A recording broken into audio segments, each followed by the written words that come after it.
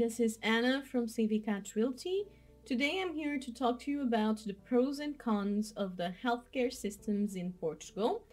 And for those of you who don't know, I am the owner of Savvy Cat Realty. Savvy Cat Realty is a relocation and investment agency that supports expats in relocating to Portugal. And we are a team of locals that aims to be your guide on the inside.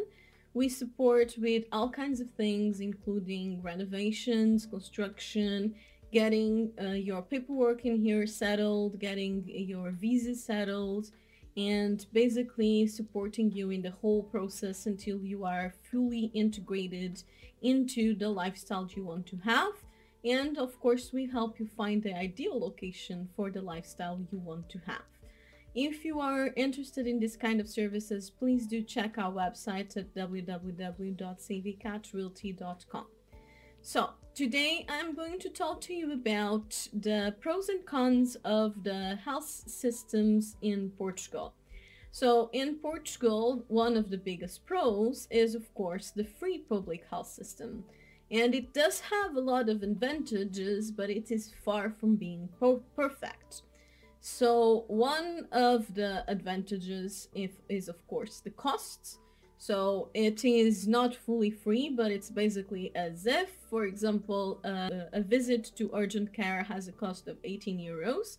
And if you are considered on a struggling socio-economic tier, you do not have to pay anything.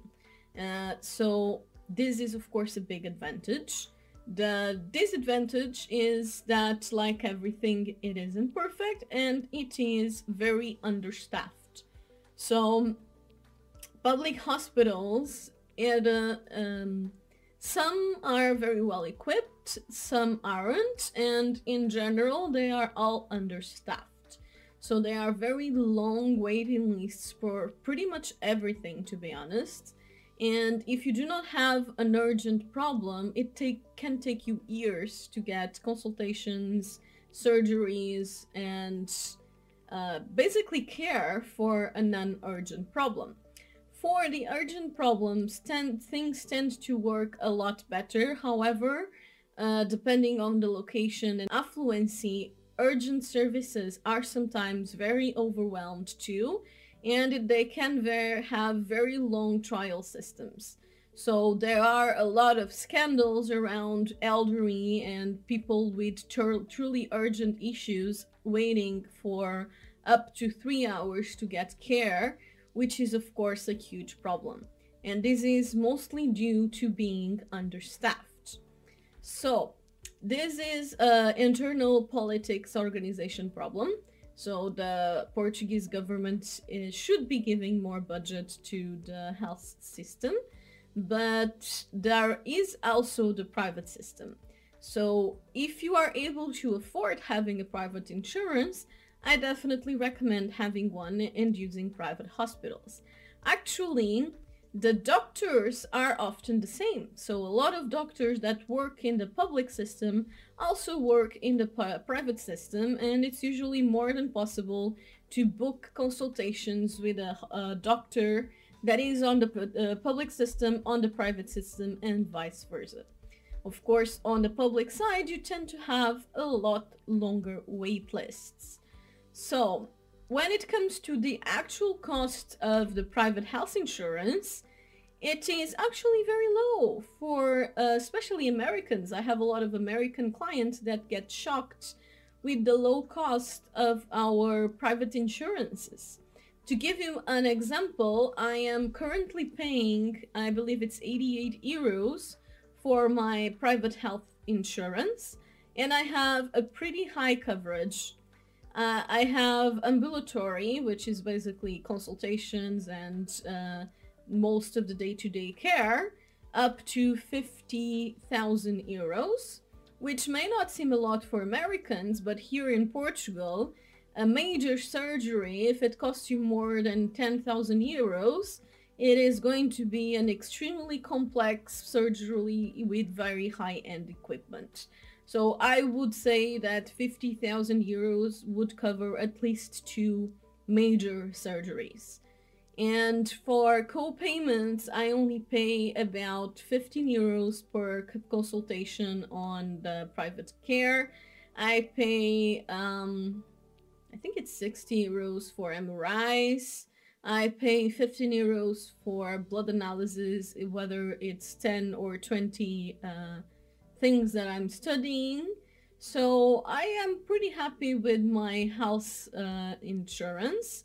Actually, it rose a lot in price in the last few years. It costed me 64 euros back when I started it a few years ago. I started it like 5 or 6 years ago, and now it is at 88 euros, which I find quite a big increase, but I know Americans will beg to differ. And actually my coverage has gone up because I chose not to downgrade, so I was kind of a middle tier, and I'm kind of on a higher tier now because of that. And so I'm having private health insurance, and I definitely recommend that because the wait times on public health can be very disappointing. Let's leave it as that. Another very great advantage of the Portuguese health system is coverage on employment. So we employers, which I'm one, pay a lot of taxes, but thankfully the employees do have quite a bit of benefits. So you have a very decent sick pay system. You actually only start getting paid after 10 days of sick leave, but after that you are paid 100% for I believe it's up to 3 months, and after that it's you have to prove that you are sick, but mostly you will be getting paid your full salary from the state. There is also a very decent maternity leave, and overall the employees are very protected on that regard. And there is a fairly wide variety of choice when it comes to doctors and services, especially if you are in a bigger city. On a more rural and smaller locations, it's going to be a lot more limited probably. But lots of people come to the big cities to get treatment because of that, and I believe that's the case in most of the countries. Okay, so I told you some of the cons while I was talking about the pros, but I'm now moving to the big cons. So one of the biggest cons of the Portuguese health system, in my opinion, is lack of accountability.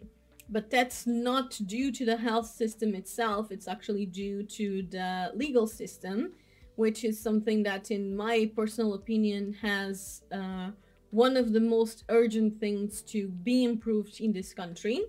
So the legal systems in Portugal and the courts and so on work very slowly and very bureaucratically, and it is extremely hard to get any kind of sentence. It takes a very long time and has a very high cost.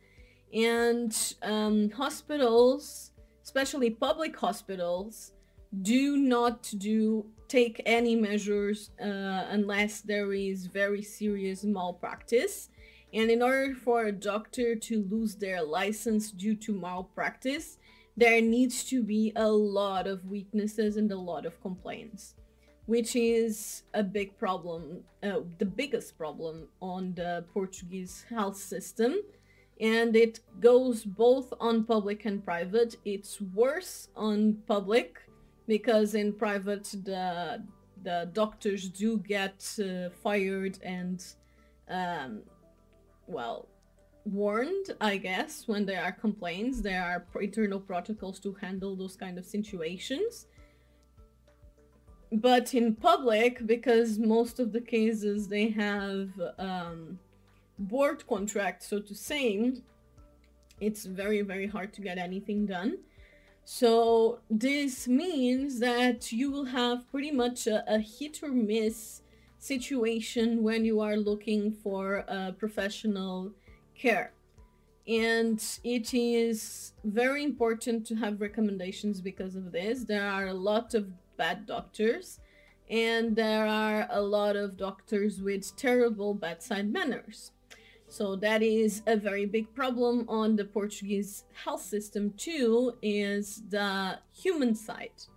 There is a concerning lack of humanity in Portuguese medicine, and in general, most of the university courses and so on, they tend to focus on the technical sides and not focus on the human sides. I don't know if that has improved as of late years, but from what I've seen from other areas and people getting out of the courses, I don't think that has been the case, which is a shame, because healthcare is for humans, and it should be a concern to treat the people with respect. So as a woman and as someone who has had serious health problems in the past, so I have endometriosis, and it took me 5 years to get diagnosed because I wouldn't be taken seriously by doctors.